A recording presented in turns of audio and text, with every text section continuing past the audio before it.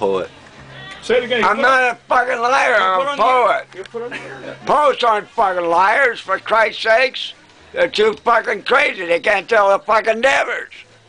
He's lying. He's lying. No, it was after. On Ross Island Bridge, on the way there, there's Union Hall, right? And he spoke there. John F. Kennedy, you're saying? No, Bobby Kennedy. This is right before he died, right? I mean, that's just the week before he died? No, I know, but no, I was with It's a Bobby. year I was with before. Bobby Really? too. Come on, I know, I was with Bobby. I thought he was First name just basis. In your dreams. All these first name He bases. didn't come back, but It's interesting you said that because that's the one on the next page. Read it! You ready for this? It's called The Infrangible Informant. No. This is the one that has dope in it. It's the only goddamn one. No, it's the one about the guy in the print. Why don't you let him read it, Walt? He knows what he's doing. Let us consider for half a minute a car whose windshield is frozen over. I know that I have consumed nitrous oxide, entered the vehicle in swimming trunks, then wandered aimlessly for what seemed days until just the right green light went on. Now this.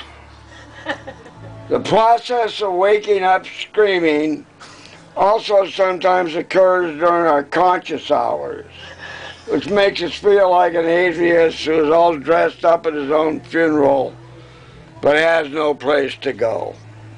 That's why we must socialize more discreetly, becoming so sensitive at last to danger signs that we neglect to spot our own. I ramble. But there is a moral here somewhere. One so obvious to everyone I start to cry. Beautiful. This one, Marty. I want this one, though. No, we'll do the one about they were smoking dope. Oh, Marty, I love Go ahead, do it. This is not necessarily about dope. Well, I think it is. That's one interpretation. Okay, go ahead. A cautionary tale. Oh, you're going to love this. On this 37th birthday, 68th birthday, but go ahead. a person like myself who has almost no goddamn criminal record. Oh, don't get You it. know, well, you know, I'm thinking to call my next book Expunged. Why do you dedicate to this to Marjorie? No, go ahead and read it. Marty, Because I've already published a goddamn book, that's why. finish the poem. Come on. Don't fuck around, okay? Read it. Her virgin soul had been an orchid of the spirit. Now she was getting older and had begun to fear it. One night, the swan of paradise swam by and watched her through a sad, abandoned eye. She sneezed into the bread what she was kneading, and she tried to hide the book that she was reading. On a dim night, the purple clown appeared. She took him to her room and disappeared. They ate up all the bread she had been kneading, and they discussed the book which she was reading. Another night, the swan of paradise swam by and watched them in the kitchen getting high. That's all I can tell you in this moral tale, except the spinster and the clown both went to jail. See, I love this. That's good. That's good. It's funny. It rhymes. Yeah, that's fun. No, it rhymes very. Didn't want to publish because I heard it was shit. I'm gonna look over his shoulder. Which one, dear? Me too. I'm looking. I did it for Which one? personal reasons David, because it come on. related to What? Let him do.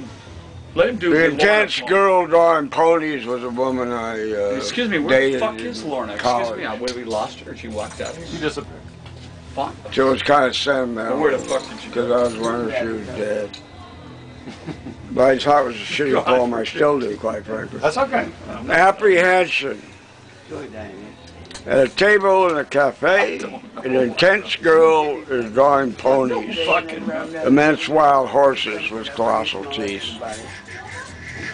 It was also an artist comment on how hard it is to draw ponies and how nobody buys ponies. Whoa, that was what one of the artists said that Oregon Art Beat, yesterday, or that Mel Cass was on. Yeah, I saw it. Yeah. Actually, Did you see Jacob, that? Yeah. Yeah, he's kind of cute. I like Mel. Yeah, I do too. Mel I like Cass? his, I'm whimsy. there's Put the beds and the couches in the And it's basically a love song to Lorna. Oh, I love this one. Yeah, I've seen this one. I read this recently. So We love this one though. Right. Should we get, I saw it in one of the Actually, I can't hear it enough. Monsters. I don't know. Oh, not the I dime. might just go That's after it. Not the What do you do? enigmatic one. Okay. I'll probably go home and... on a bus or what? No, I have my bike. And I'll give Joel, who I barely knew. He published 3 of mine, but I think I mailed them to him. Lorna, But, they have these fucking electronic devices. I think it shows good taste. She They think published their this dick one. is electronic device, Lorna. It's called Monsters. Is your dick That's an the electronic title. device? No. Standing together, above ground, diarrhea below, like a picnic where we are huddled, terribly on view, like a herringbone on recall to the void. We both said, "You have done this," with a yapping tongue. As slowly the pines dip over the barracuda, and love sits sucking on a carp's head. Yeah. Right on. Marty, you're so good. This is actually a serious poem, I'll shut up. and I didn't realize how serious until a bunch of guys who'd gone to AA or something like that's pretty accurate, I mean, I wrote it after I'd had delirium tremens. I know delirium. Title is At the End of a Drunken Binge. I love this fucking Explosions of twilight twinkle over the river. As sometimes my body shudders while my hands keep idly shaking. Loneliness with all of my emotions far back inside bewildering memories. I remember meeting dead green men, survivors of a dream I woke up in, and knew then that they were much, much more than mere hallucinations. Afterwards, I screamed for 13 hours in jail before being handcuffed to a bed. Now I have returned to normal brain and watch the sunset slash its vein. Oh God, Marty, that's intense. Let me see that song. It's a great fucking Yeah, poem. that's a That's powerful poetry. poem, yeah. That's called poetry. That's definitely.